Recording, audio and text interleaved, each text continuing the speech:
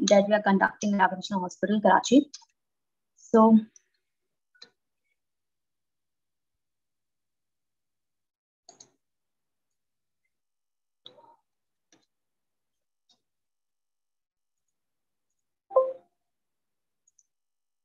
the contents of today's sessions, we will be studying the foramen magnum anatomy in 5 components. We will first deal with the osseous anatomy, then we'll move on to muscular anatomy, followed by ligament anatomy, neuronal anatomy, and then we will deal a little bit with the vascular anatomy. So to start with the foramen magnum, we know it's an opening, so it has contents. So the way I used to remember it in medical school was a mnemonic. It's vampire saying at midnight. So the contents of foramen magnum are vertebral artery, anterior spinal artery, meningeal artery, posterior spinal artery, spinal part of accessory nerve, apical ligament, tectorial membrane, and medulla oblongata. So you can remember this by the mnemonic. So what is foramen magnum and what is osseous anatomy? The foramen magnum is a Latin word for great bone. It is located in the occipital bone, which has 3 parts: a squamosal part, a basal part, and a condylar part. A squamosal part is located behind the foramen magnum. The basal part, which is also known as the clival portion, is located anterior to the foramen magnum, and there's a condylar part which connects the squamosal and clival parts. So if we look at the bony anatomy, we are looking at the base of the skull. We are looking it from behind. We are looking it from downwards. This is going to be anterior and this is posterior. This is right of the patient. This is left. We are seeing from below, and we can see that this is the foramen magnum, the great opening.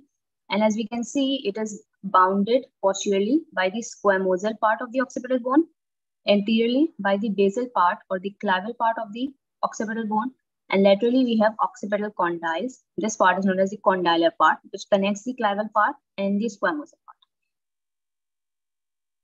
The occipital bone surrounds the foramen magnum. The foramen opening is oval shaped and is wider posteriorly than anterior. As we can see, it's kind of looks like an egg. It's short or less wider anteriorly as compared to posteriorly. The wider posterior part transmits the medulla, and the narrower anterior part sits above the odontoid process. The squamosal part, which we saw that forms the posterior part of the foramen magnum, is an internally concave plate located above and behind the foramen magnum. Its upper margins articulate with the parietal bone at the lumboid suture, and its lower margin articulate with the mastoid portion of the temporal bone at the occipito-mastoid suture. So, as we can appreciate here, that this is the posterior view. We are viewing from the behind, so we can see that this is the squamosal part of the occipital bone. It's going to be articulating with the mastoid process laterally and parietal bone superiorly. The convex external surface has several prominences on which the muscles of the neck attach.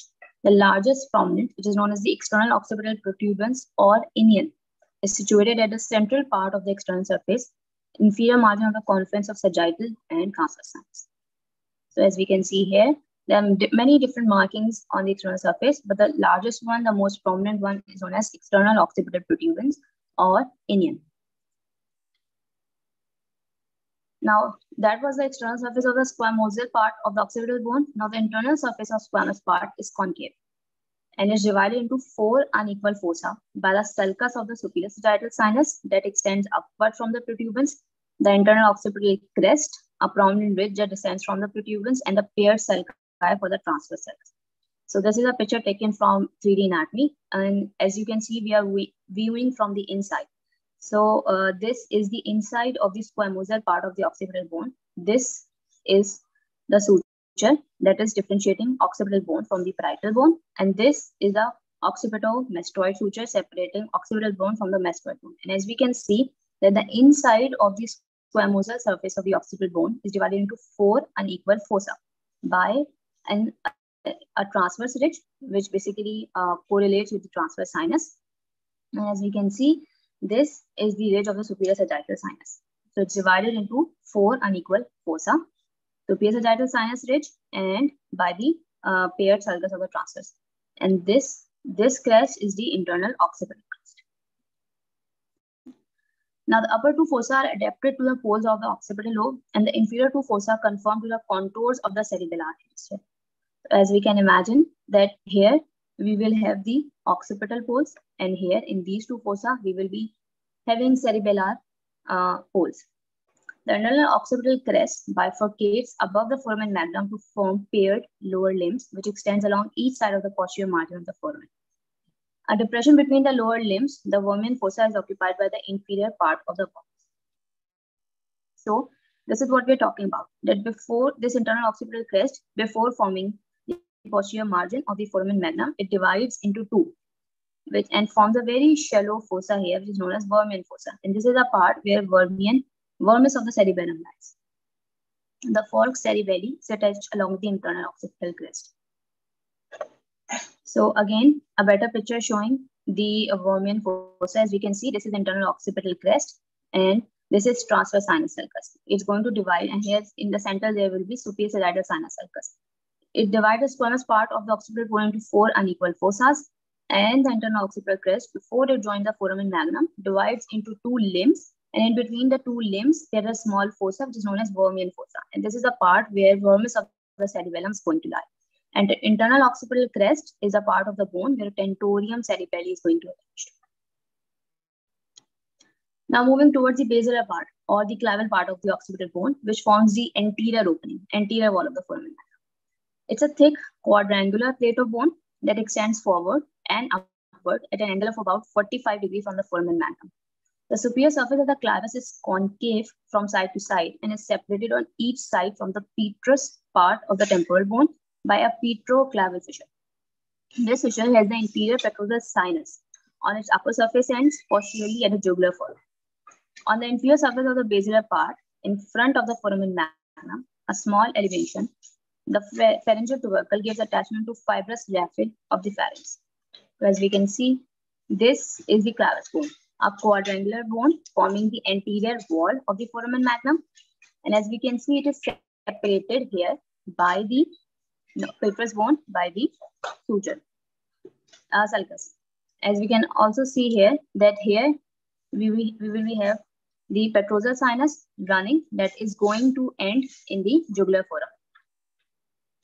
We can make that it will be running here, and then it will end here in the jugular foramen. Now the paired lateral or condylar parts, or the condylar part of the occipital condyles, are situated at sides of the foramen magnum. The occipital condyles, which articulate with the atlas, that is the first cervical vertebrae, protrude from the external surface of this part. These condyles are located lateral to the anterior half of the foramen magnum, and the hypoglossal canal, which transmits the hypoglossal nerve, is situated above the condyle and is dilated forward and laterally from the posterior cranial fossa. So now we're back on the inferior surface or the base of the skull, and we can, as we can appreciate, this is the anterior and this is posterior. This was the squamosal part which we learned about a little bit back, and this is the clavus. You can see the condylar part, which is going to connect the two parts. It's made up of the occipital condyles, and they mostly are present at the anterior half of the foramen magnum. So if you are going to divide the foramen magnum by an imaginary line, the condyles are going to be present in the anterior half. And as we can see, they are in close proximity with the hypoglossal canal here. So a better picture to show you that would be this one. So as we can see, this is foramen magnum, and we can see that the hypoglossal canal is present just at the rim of it, next to it. So moving forward, we also have a structure known as condylar fossa, which is present on the condylar part of the occipital bone. It's a depression located on the external surface behind the condyle. As we know that the condyles form the anterior part of the foramen magnum, the occipital condylar fossa is present behind them. It's often perforated to form the posterior condylar canal, through which an imaginary vein connects the vertebral venous plexus with the sigmoid sinus. We will learn about the venous anatomy of the foramen magnum in the end. So moving forward, the jugular process, a quadrilateral plate of bone, is also present on the condylar surface of the occipital bone, extends laterally from the posterior half of condyle to form the posterior border of the jugular foramen. The jugular foramen is situated laterally and slightly superior to anterior half of the condyles. It is bordered posteriorly by the jugular process of the occipital bone and anteriorly and superiorly by the jugular fossa of the previous portion of the temporal bone. I'm not going into the details of jugular foramen here because we read about jugular foramen in previous presentation. The smaller anterior medial part, the petrous part, transmits the inferior petrosal sinus, and the larger posterior lateral part, the sigmoid part, transmits the sigmoid sinus, as we learned in previous lecture. So as we can make up here, this is the condylar part of the occipital bone. It's going to join the clavicle part and the squamosal part of occipital bone and forms the lateral margin of the foramen magnum. A greater part of it is formed by the occipital condyle. The other structure that are present on the surface are the condylar fossa, which is sometimes perforated to form a condylar canal. We have a jugular process. We have a jugular foramen here, and we know that the venous structures are present over there. So up till now, we read about the osseous anatomy of the occipital bone, which forms a great part of foramen magnum, but we can't conclude our discussion on osseous anatomy without discussing about a little bit about C1, which forms the lower border. So as we know that C1 articulates with the occiput, and it also forms the lower part of the foramen magnum. A typical C1 vertebrae, as we can see from superiorly, has an anterior arch, a posterior arch, and has a lateral mass formed by the transverse process, transverse foramen. It has a superior articular process that articulates with the occipital condyle that we saw previously. These occipital condyles, these are going to be articulated with the superior articular facet of C1 to form the occipital cervical joint. So now, as we are done with the osseous anatomy, the bony anatomy of the foramen magnum, let's put some muscles on them and learn them. So we will start with the stepwise dissection of the roton. So in figure A, as we can see that we have the outermost covering of tibia. Once we remove it, we can see the sternocleidomastoid muscles and trapezius muscles. And we're going to remove these two muscles. The next muscle that we are going to encounter is the splenius capitis major and the semispinalis capitis major. Now, the sternocleidomastoid and trapezius, these superficial muscles, they make the posterior triangle of the neck. Another triangle which is very important in the posterior fossa or near the foramen magnum is the suboccipital triangle. We're going to encounter it a little bit later. So moving on forward, if you're going to remove the splenius capitis major muscle here, you will expose the semispinalis capitis major muscle. And if you're going to remove the semispinalis capitis major muscle, you're going to expose a lot of different muscles like rectus capitis posterior in the medial portion. You're going to expose the rectus capitis posterior major, in turn inferior oblique muscle, superior oblique muscles, and semispinalis cervicalis muscle. Now the suboccipital triangle is this triangle. A triangle,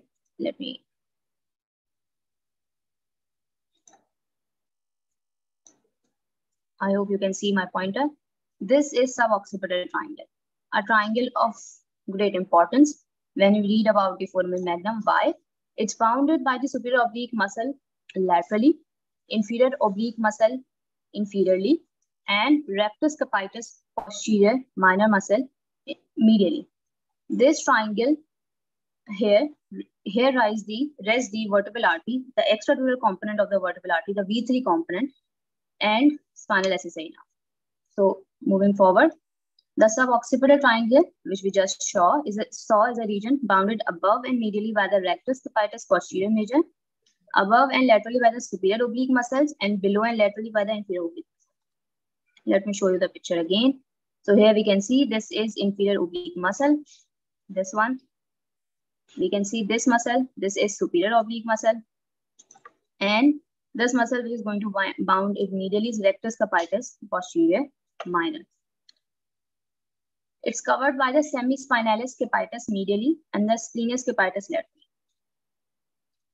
Going back again, as we saw, that was covered by semispinalis capitis medially and a little bit by rectus capitis posterior major.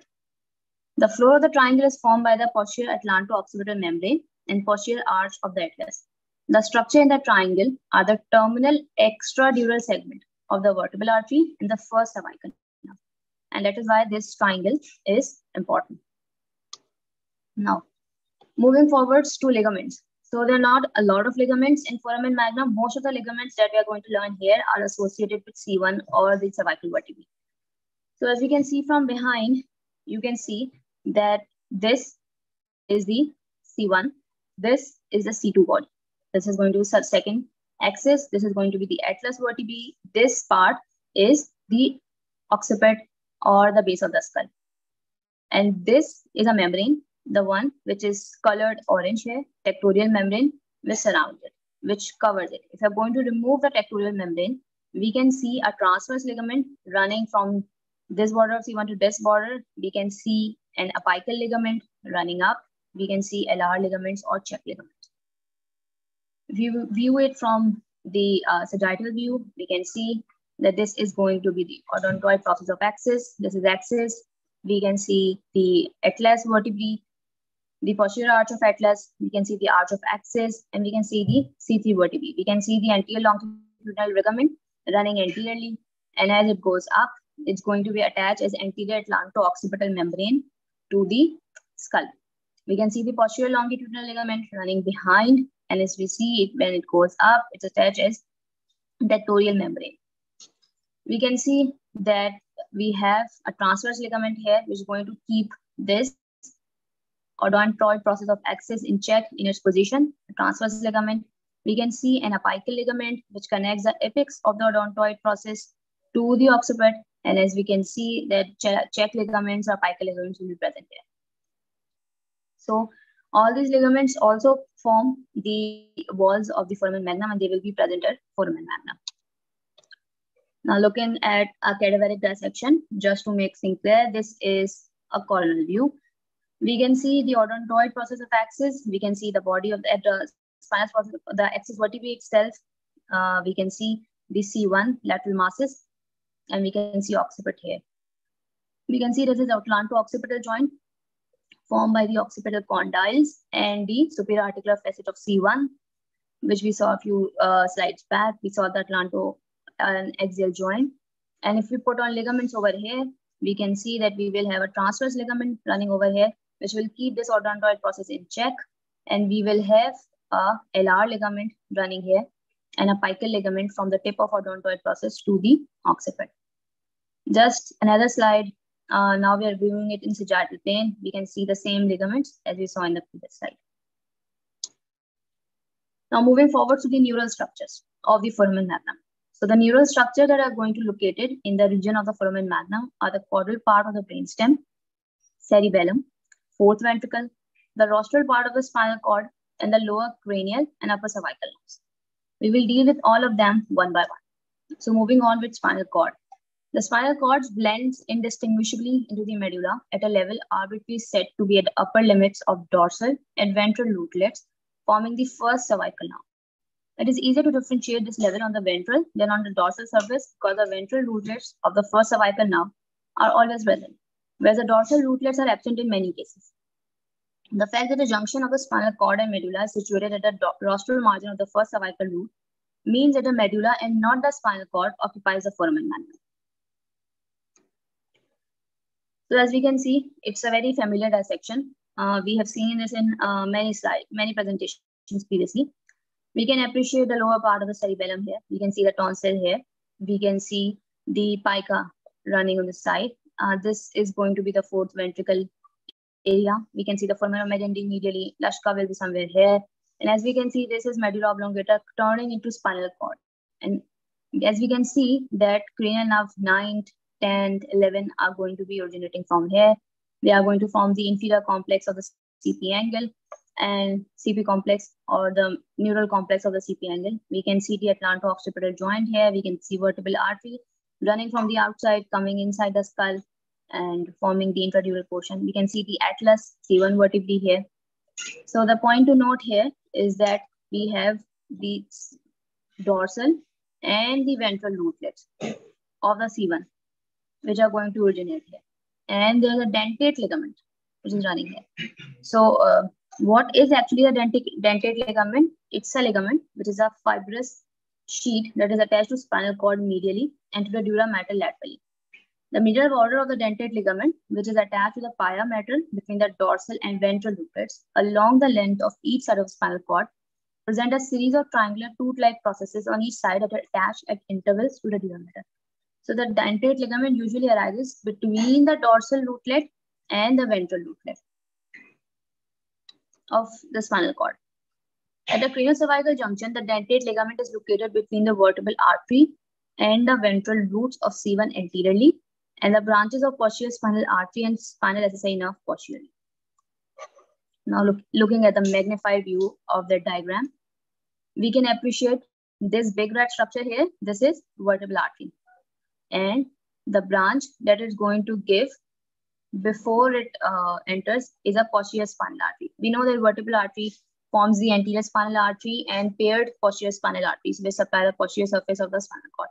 So we can see here that it gives off the branch is known as posterior spinal artery. Posterior spinal artery further divides into an ascending branch and a descending branch. Descending branch is going to run on the surface of the spinal cord inferiorly. We can see that this is the dorsal root of C1. Dorsal because we are viewing it from behind. As we can see, this is the ventral root of C1. Both roots of C1, they are going to join together to form the C1 nerve. And as we can see, this white structure, this is the dentate ligament. It basically arises in between the dorsal and the ventral roots. So if you're going to, this is basically a median section. We can see the dentate ligament here. We can see the C2 dorsal root or ventral. The ventral root will be behind this dentate ligament. We can see the C1 dorsal root, ventral root arising from behind it. We can see the dentate ligament. We can see this red structure going behind dentate ligament, which is known as a vertebral artery.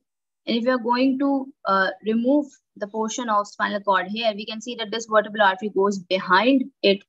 And here it gives rise to anterior spinal artery. So we have one anterior spinal artery, which is median, which is central, which is given off by the vertebral artery, and two posterior spinal arteries, which are given on each side as soon as it enters the foramen magnum.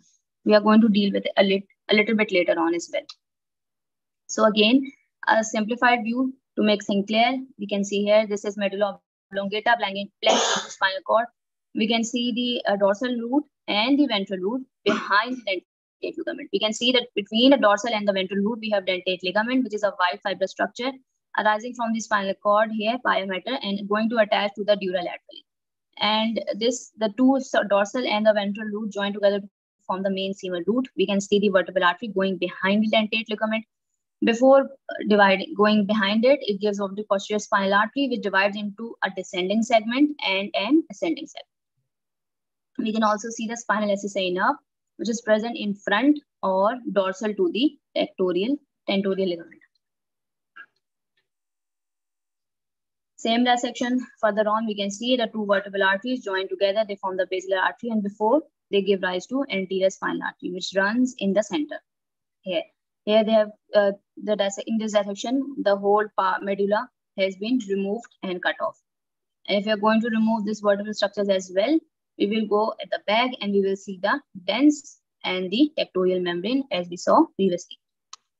Now, what happens with the cerebellum? So only the lower portion of the hemisphere formed by the tonsils and the biventral lobules, and the lower part of the worm is formed by the nodule, uvula, and pyramid are related to the foramen magnum.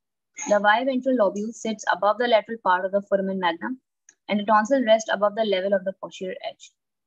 The cerebellar surface above the posterior part of the foramen magnum has a deep vertical depression, the posterior cerebellar incisura, which contains the falx cerebelli and extends inferiorly towards the foramen magnum.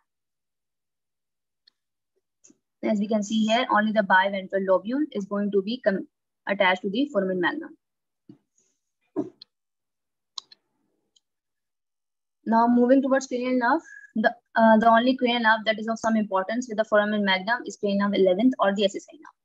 So the SSI nerve is the only cranial nerve that passes through the foramen magnum. It has a cranial part composed of the rootlets that arise from the medulla and joins the vagus nerve, and a spinal portion formed by the union of a series of rootlets that arise from the lower medulla and upper spinal cord. In the posterior fossa, the SSI nerve is composed of one main trunk from the spinal cord and 3 to 6 small rootlets that emerge from the medulla. The spinal contribution of the spinal SSI nerve arises from the cervical portion of the spinal cord as a series of rootlets situated midway between the ventral and dorsal rootlets. The lowest level of origin of the rootlets contributing to SSA nerve was at the C7 root level. And we saw the SSRE nerve, spinal SSA nerve here. And as we can see, it takes small rootlets, small communication from any cervical level as far below as C7 level. Now the cervical nerve roots. They are also related to foramen magnum. So each dorsal and ventral root is composed of a series of 6 to 8 rootlets that fan out to enter the posterolateral and anterolateral surface of the spinal cord respectively. The dorsal and ventral roots cross the subarachnoid space and transfer the dura mater separately, then unite close to intervertebral foramen to form the spinal nerve. The rootlets in the region of the foramen magnum pass almost directly lateral and reach the dural foramina. The C1 nerve, termed the suboccipital nerve, leaves the vertebral canal between the occipital bone and atlas, as we saw previously. Let me remind the picture again. So as we can see that C1, dorsal root and the ventral root join together, they form the C1 main nerve.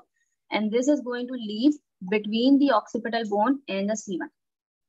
So this is going to, the C1 nerve, again here, this is C1 nerve. It's going to leave the between the atlas, that is the C1 vertebrae, and the occiput.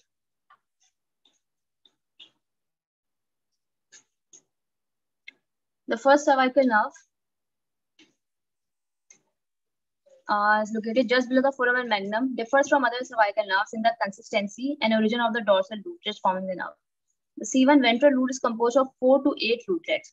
And before entering the dural foramen, the C1 ventral root and the corresponding dorsal root, if they are present, because sometimes they are absent, attaches to the posterior-inferior surface of the initial intradural part of the vertebral artery. And both exit the dural sac through the funnel-shaped dural foramen around the vertebral artery. The ventral root join the dorsal root in or external to the ventral foramen if they are present. So as we can see here, again, this is C2, dorsal root.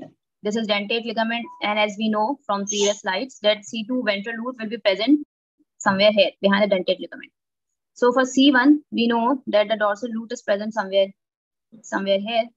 And ventral root, if it's going to be present, it will be present somewhere behind it. And as you can see, this is the spinal part of the SSI now. And it's taking some branches, some rootlets from all the level, and it can take branches up the way to C7.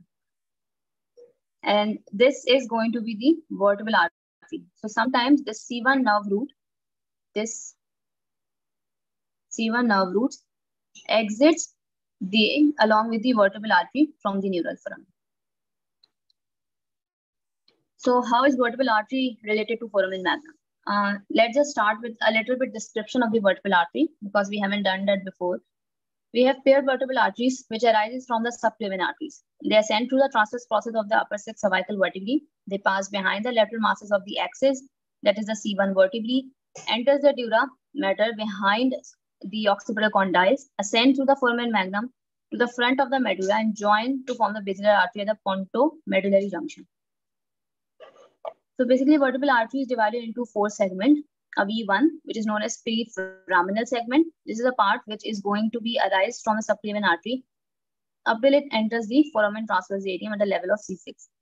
Then you have a V2 of foraminal component from C6 to C2 that is going to run in the foramen. Then we have a V3 component, which is C3 to dura or extradural component. And then a V4 or intradural component, which runs inside the dura.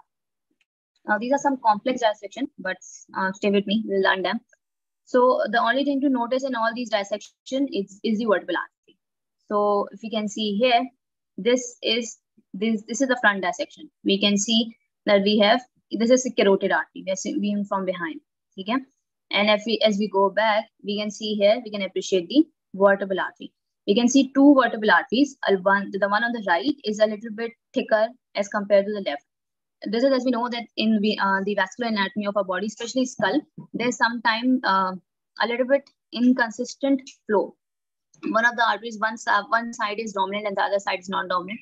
As we can see that this right artery is a dominant and the left is hypoplastic. They both are going to join together to form the basilar artery. A better picture would be this: a thicker right-sided vertebral artery and a thinner left-sided vertebral artery. They both join together and they form the basilar artery on the posterior surface. And the point where they join together, this is the pontomedullary junction. Moving forward, as we can see step by step, we know that the V2 segment runs in the foramen transverse area. And after it runs at the exit the foramen transverse area of the C2, it runs over the and bends over the C1. There's a groove, vertebral groove present on the superior surface of the V1 or first cervical vertebrae. It's going to run into it, and then it is going to run inside the skull. This component is V3 or the extradural component. And once it enters the skull, then it becomes the intradural component or the V4 segment from here. And then it's going to join the contralateral vertebral artery to form the basilar artery.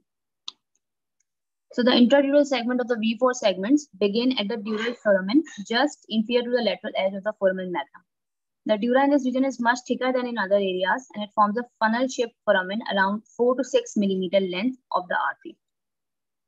So what are we talking about? We are talking about this, that once it enters the intradural component, the thickening of the dura forms a funnel around it in the first 4 to 6 millimeter of artery. The first cervical nerve exits the spinal canal and the posterior spinal artery enters the spinal canal through this dura foramen with the vertebral artery. We discussed about this previously, that the first cervical nerve C1 is going to exit through the same course, through the same opening, through the same dural opening that is formed around the vertebral artery here. These three structures are bound together at the foramen by the fibrous distal band. Watch these structures: the vertebral artery, the spinal part of the SSI nerve, and the first cranial cervical nerve. The initial intradural segment of the vertebral artery passes just superior to the dorsal and ventral roots of the first cervical nerve and just anterior to the posterior spinal artery, the dentate ligament, and the spinal portion of the SSI nerve. This vertebral artery is going to be associated with this spinal part of the SSI nerve. And as we can see, the spinal part of SSI nerve is taking branches from a lot of different levels up till the level of C1. And the other nerve that's going to exit from here is the C1. The C1. Once inside the dura mater, the vertebral artery ascends from the lower lateral to the upper anterior surface of the medulla. The intradural part of the artery is divided into lateral and inferior medullary segments. The lateral medullary segments begin at the dural foramen, pass anterior and superior along the lateral medullary surface to terminate at the preolivary sulcus. And the anterior medullary segments begin at the preolivary sulcus, courses in front or between the hypoglossal rootlets, and crosses the pyramid to join with the other vertebral artery and near the pontomedullary sulcus to form the basilar artery. In its ascending course, the anterior and lateral surface of the lateral medullary segments face the occipital condyle and the hypoglossal canal jugular tubercles, as we can appreciate.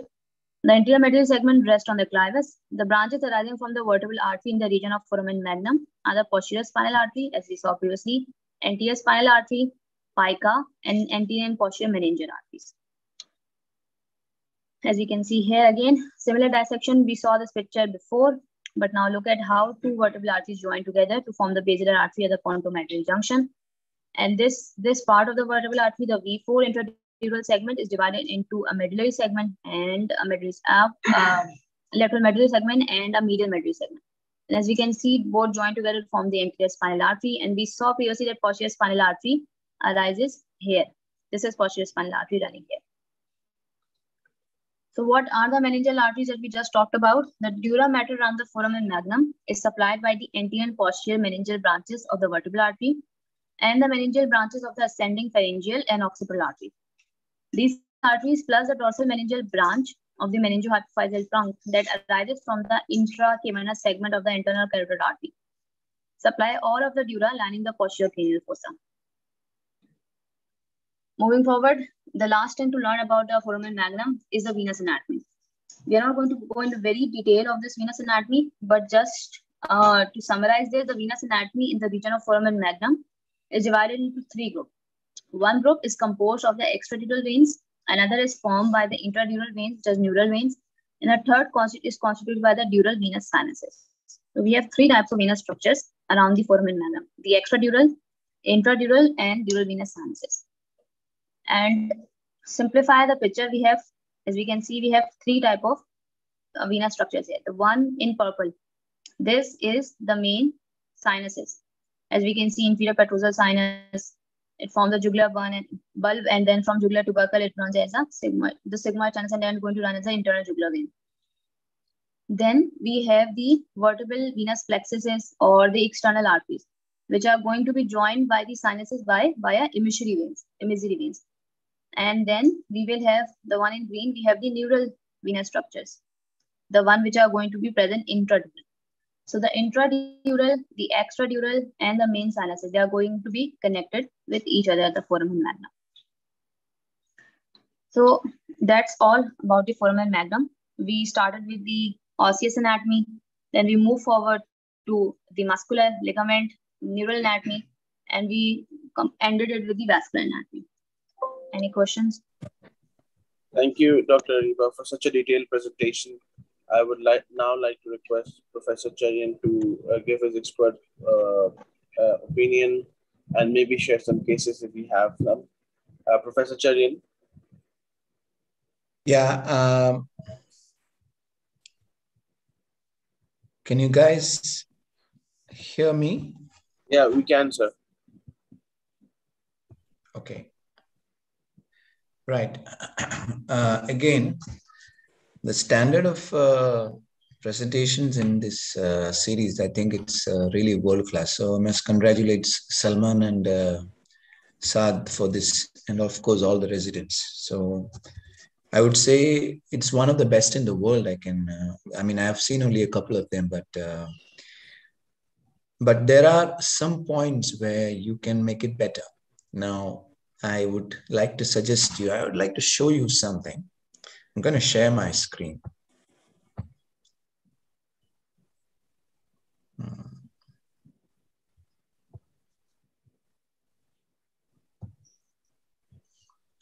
Right. So,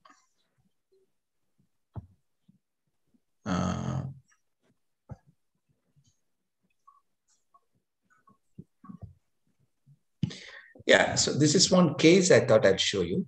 This, but before that, I wanted to actually show you something called Sketchfab. Let's look at it. I hope this doesn't take me off from the Zoom. So look at this Sketchfab, okay?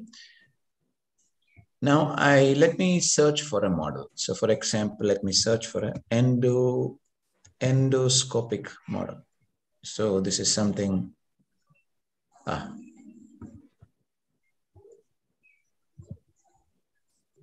okay. So I got this. You seeing this? Yeah, all of you? Okay. Now this is from Stanford. This is precisely the kind of work we're planning to do, because this is done with a scanner. And what it does is it gives you a virtual reality picture. Now, when you are talking, what you can do is you can put this picture and then you can work around. So for example, I'm going to zoom into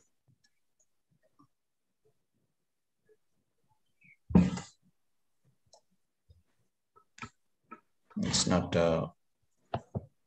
unfortunately it's rotating, but it's a bit slow because I got I think a lot of things working on my laptop. So what I wanted to show you is, see, that's a basilar artery, that's a carotid artery, and if I zoom it, actually it is, I don't know why I'm not able to zoom it, but in all of your computers you can. Okay, now if you zoom it, the level of details is just amazing. That's a pituitary. Okay, so that's basilar, that's a brainstem. Now you have C4 carotid, that is the horizontal intracavernous, then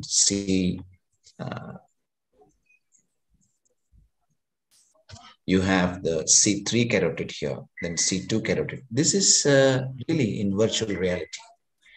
And when you are doing a anatomical study, if you can find Sketchfab images, it will be fabulous. And plus, neurosurgery coach along with Krishna, we've already got an SCLAP academy, probably one of the first in Asia. And we would want to do this, and we want to scan these dissections that we're doing. So we're getting injected cadavers. Dr. Tamilan Korniev is with us. So he's trying and doing this. We have this fresh cadaver program, donation program also in our place. So we are injecting these cadavers with latex, and then after that we'll dissect, and then we'll scan, not with the microscope, but scan. We use an oral scanner and scan and get these kind of images. And then what we can do is, it'll be like a VR environment where you can just zoom in. You can even put your glasses, Oculus on, and then do it. So this is one point I want you guys to take up, because the standards here are amazing. I mean, and if you can do that, then you could kind of make it even better. And plus, I was thinking, maybe I would be honored to partner with you guys with the neurosurgery coach program. So if we can have a neurosurgical anatomy session, like, take it one step ahead of what Professor Roten was doing, which means he was doing it in 3D. We do it in scanned VR images. And we, every month or something, we can have a discussion on a case, related or unrelated, and go on to details. Like right now, what we're doing is we're doing the Foramen Magnum completely. Now, the Foramen Magnum is such a huge, if you have to cover all the topics that you covered today, it will take at least 4 sessions. So I understand that you're doing an overview right now, and that's a way to go, of course. But maybe the next round, when we do it, we could do it a much more detailed microanatomy. And I can, if you guys are interested, I can get the whole world involved. I mean, we could get so many young neurosurgeons are interested in in neurosurgical anatomy, pure neurosurgical anatomy, and sharing one case. So we can have many people as experts. I see that you're doing that. So that's one suggestion I had. Now, it seems like sorry to cut, but seems like an excellent idea. And obviously the dissection, the level of dissection and the images, I think will help not only the resident in Pakistan, but also all over the world. So I think we can collaborate with you on this will be an honor. And I think we can talk about this later, how to go about things. Yeah, so I would love to do that. And then so on a different note, I'm just showing you a case that we did recently. So this was a giant cavernous segment aneurysm. So generally, if it is cavernous segment or transitional segments, we clip it. We don't put any flow diverters or anything. I don't believe that these things are for our countries, because these things are very, very costly, and most of the people doesn't have health insurance. And if you keep on putting FDs all the time, you will forget some of the skills that you need to. So this aneurysm was arising from the dorsal aspect of the cavernous segment, and it's definitely not clippable. If I try to clip it, I may be compromising the carotid to an extent, and also the third nerve, fourth nerve, and sixth nerve, which was clearly intact in this case, would be obviously disturbed. I mean, well, if there's a bleed or something, you can, of course, manage it. It's not a big problem. But then a much easier way is to check with a BTO whether this patient is failing the BTO. And if the patient is failing the BTO, you do a high flow. The patient is not failing a BTO, then you see how the filling is. If the filling is delayed, then you go for a low flow. The filling is okay. Ideally, you could go for a Hunterian ligation after a hypotensive challenge. So in this case, our filling was a slightly delayed, and therefore we will see what we did. So it's just a 6-minute video. You can see the giant aneurysm there. You can see that? Yes, we can. Yeah, so that's the aneurysm. And, the carotid is very much patent here. It's not that it's just filling by cross-filling. Carotid is very much patent here. You'll see that. So the cross-filling showed that there was a delay. So we went ahead, we marked the ST, and then we harvested Dr. Saji, who's also here. he is joined this meeting. He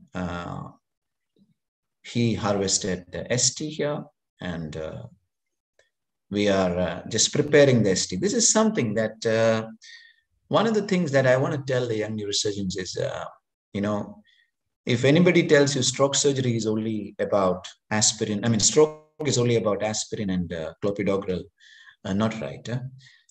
There are some indications, and in our countries, if you take the numbers, these are huge. And so secondary moya and chronic TIAs, sometimes it really helps to do a STMs if you select your patients correctly.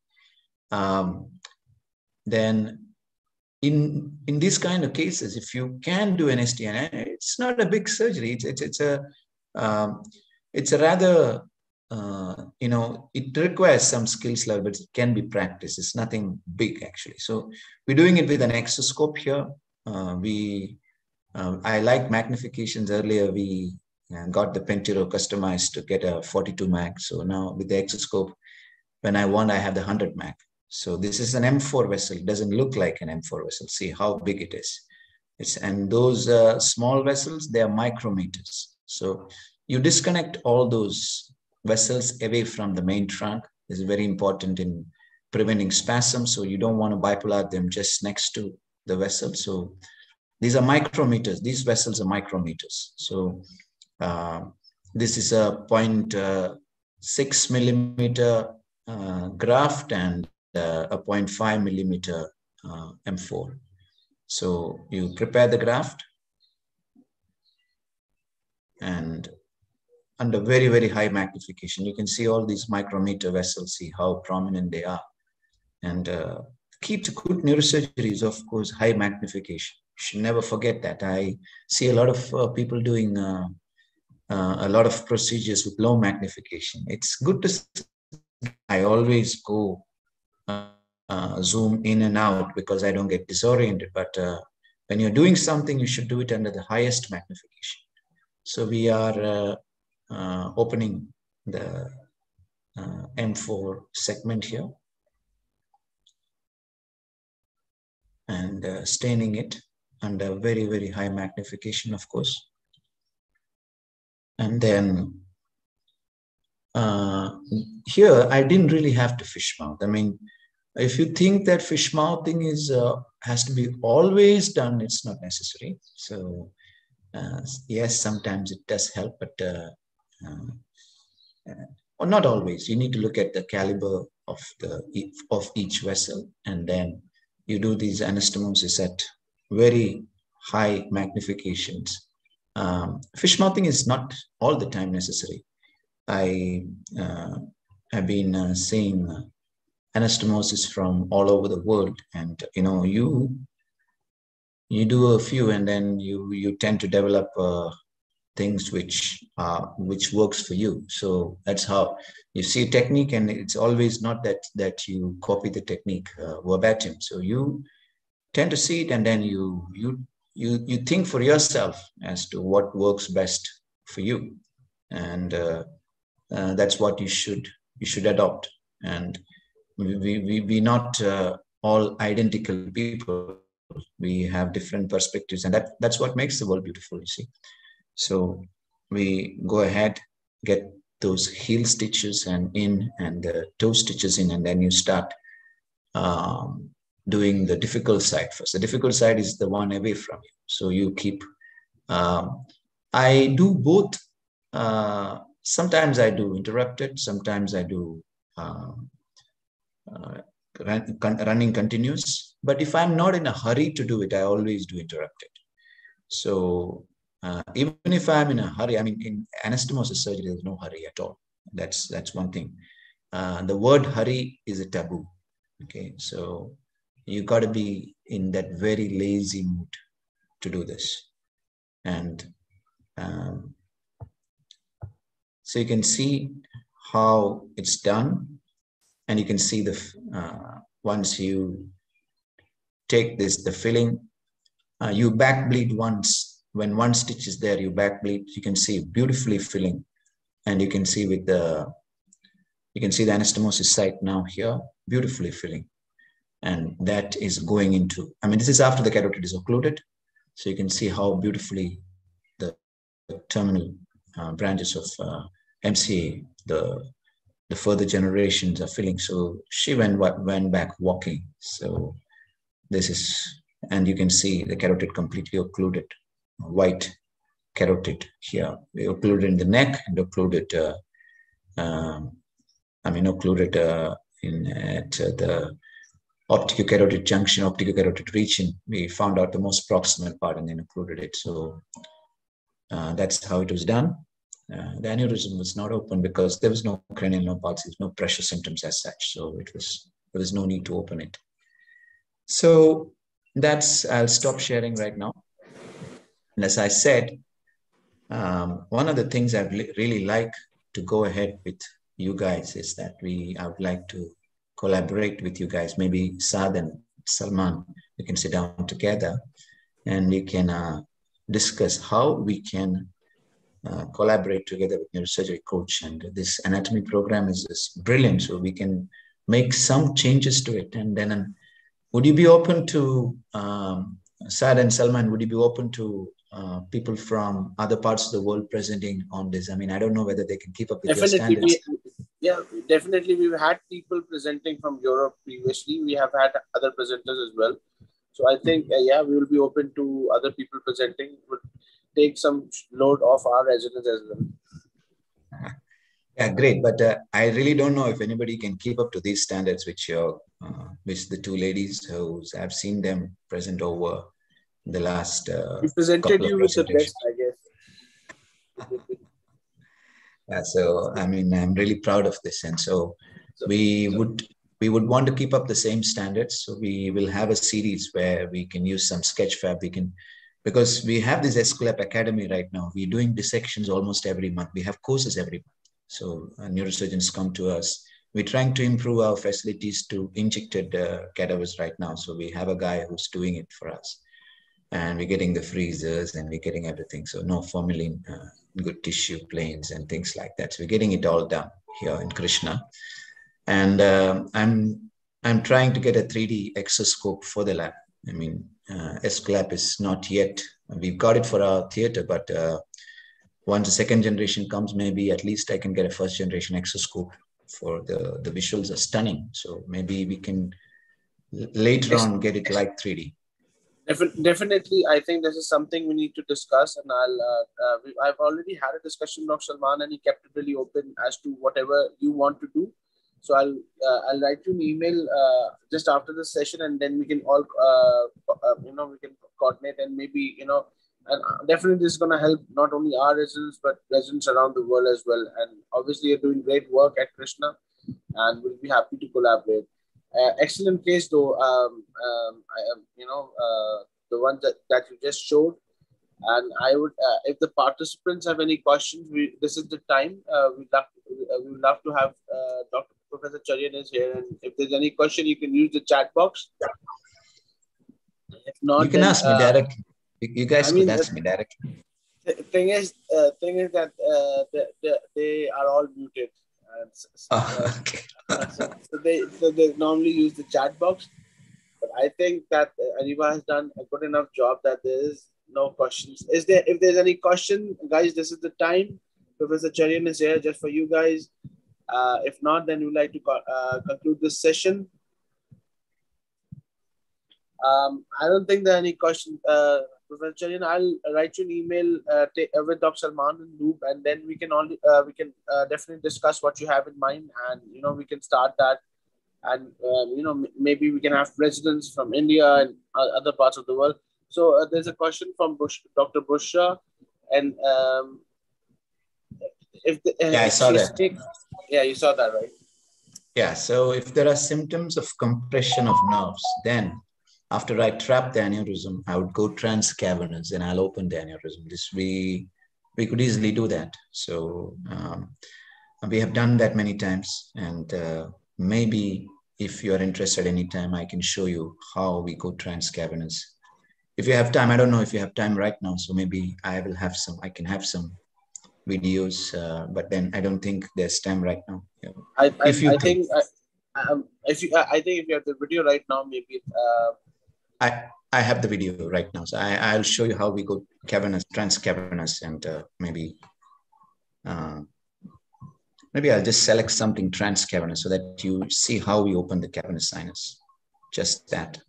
Okay, transcavernous. It's opening. I need to share, right? Yeah. Okay, right.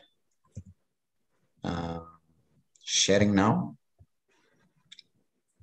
It'll be 1 minute, so I can just show you how. You've seen it? I mean, you're starting to see it? Yeah, we are. You can see the screen. Right.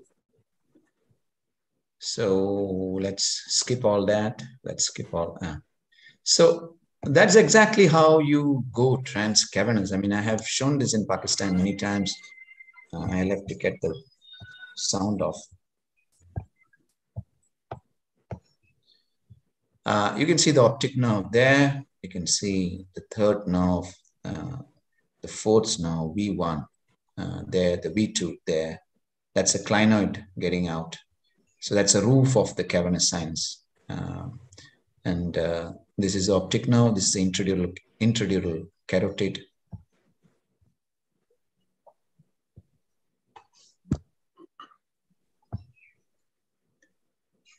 So that is, again, we are going into the cavernous sinus there. I mean, let me just, yes. So that is V1, that is V2, and that is V3. Always remember V3 and V2 are at almost 90 degree.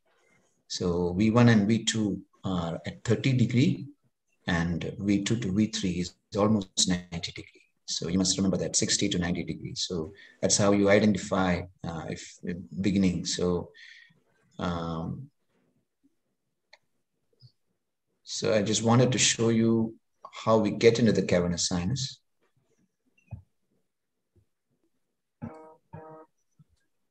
These are all different aneurysms. Yes. So here we had a dural AV fistula, which was arising from the C5 segment, the paraclival segment of the ICA. The paraclival ICA segment can always be found in the Parkinson's triangle, that is between the fourth nerve and the V1. So that's the paraclival ICA. That ICA is actually perpendicular. So I'm going to, I mean, you cannot bipolar there because the sixth nerve is right here. If you're bipolar, you can get a sixth nerve palsy. So you got to clip the, here it was two branches were there. So I clipped both the branches arising from the paraclival ICA, which is inside the cavernous sinus, of course. So you can see the paraclival ICA, which is behind the V3, and then those were the branches. So that is how we enter the cavernous sinus. We could enter through the Parkinson's triangle, and then we could just open the aneurysm. Once I remember, I opened the aneurysm. I had, although I had trapped it, for some reason there was a huge bleed, so we had to pack a muscle patch into it, and the patient did well. There was no problems, but you got to be careful. I think instead of directly opening, you got to put a needle in and see how it is. A needle stick is much more easy to manage than a direct straight opening. So although you have trapped it off sometimes, I don't know, maybe extracranial to intracranial communication. So that's probably why that carotid may be getting bled. So this is the answer to your question. I hope that answers your question. I think it does. Thank you again for such excellent work and the videos. And if there's no more question, I think we'd like to conclude the session because we're right at the end. Thank you, Professor Cherian, and I will be getting in touch with you maybe today, and we can discuss. And thank you for joining this session. It shows your interest towards education in neurosurgery, and it was an honor to have you, sir. I'll see you all next week. Thank you all. Thank you, sir.